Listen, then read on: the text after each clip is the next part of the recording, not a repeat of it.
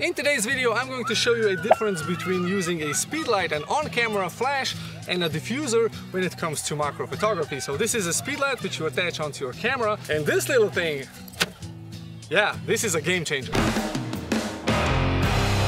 So an on-camera speedlight or a flash is going to give you that additional light that you need if you're shooting with a fast shutter speed and a closed down aperture, because, well, with macro photography the shallow depth of field is a problem, so f11, f16 aperture is going to be kind of a constant if you want to capture the whole subject in focus. But you need to have a shutter speed of at least 1/200th of a second because everything's moving, and when you're magnified, now you get motion blur, so the lack of light is then substituted with a speedlight. But having just a speedlight pointing forward from your lens, you're actually going to miss all the action because the light is going to shoot away from where the subject is, which is straight in front of the lens. So this is where you get a diffuser to actually diffuse the light, bouncing it off down towards the subject and right in front of the lens. And since it's a bigger surface area, you get a nice soft light.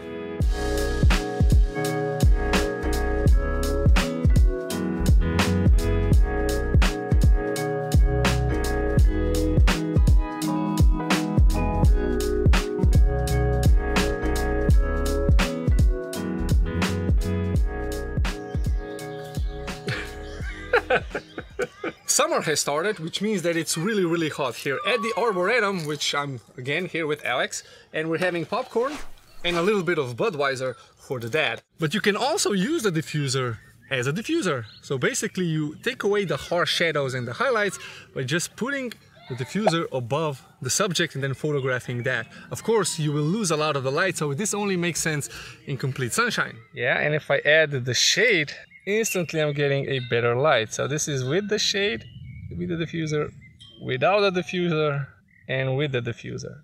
You can see the difference. It's just such a more pleasing image right here. Now when it comes to speedlights, I would recommend buying a speedlight that is somewhere mid-range. Don't buy the cheapest one, which is just like this. Make sure that the speedlight has a tilting and a rotating head. This is going to get you far better results, especially if you're photographing indoors. And also the speedlight that I'm using, which is the Quadralight Strobo 60S. Now that S stands for Sony, and it can attach to my Sony camera because the hot shoe mount is actually, or the hot shoe plate here, has pins on it, which is active, which means that when I attach the speedlight to my camera, I basically get one full unit, and the camera and the speedlight talk to each other. So I can use TTL mode or auto mode, which is really helpful in situations when you're running gun photographing.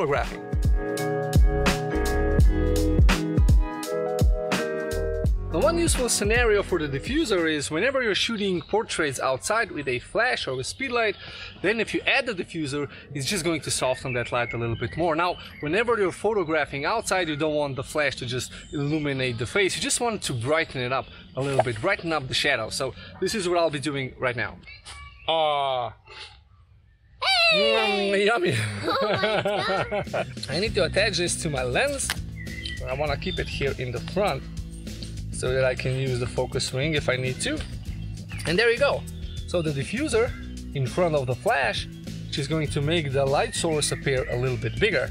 Let's take some portraits. Okay, so first I'll take a shot without the speedlight and without the diffuser, just to get kind of a reference. And Alex is a very small kid, so I'm gonna have to, you know. Okay, let's go like this. So now I'm gonna turn on the flash, set my ISO to 100, set my shutter speed to, well, actually I'm going to set it first to 1/100th of a second, like this, and then of course aperture is going to be f2.8 just to get a nice shallow depth of field. Now I'm going to use the TTL mode, which is the auto mode. That basically means that the camera and the flash, as they are one unit now, the flash is going to fire a pre-burst, and then the camera is going to register that light and then adjust the power on the flash for a second burst, and that's when the actual photo is taken, in a nutshell. So let's try this. Okay, wow, it was a flashy light. Okay, so that was way too much. So I'm going to tone it down using TTL. I'm going to go 2 stops under. So whatever the camera and the speedlight determine is the right exposure, I'm going to tone the power down for 2 stops from that reference point. So let's try this. Hello. Hello. So this is a very close-up photograph like this. Now let's try it with the diffuser. Okay, so with the diffuser in front of, the camera, I can still use the TTL mode. Hello, smile, happy face. Oh yeah, yeah. Okay, and I can punch this down just a little bit more. So basically, just like with any flash photography, you need to find the balance between the background brightness and the subject brightness. Okay, so I think around 1/100th of a second is just the right one. One more shot. There you go.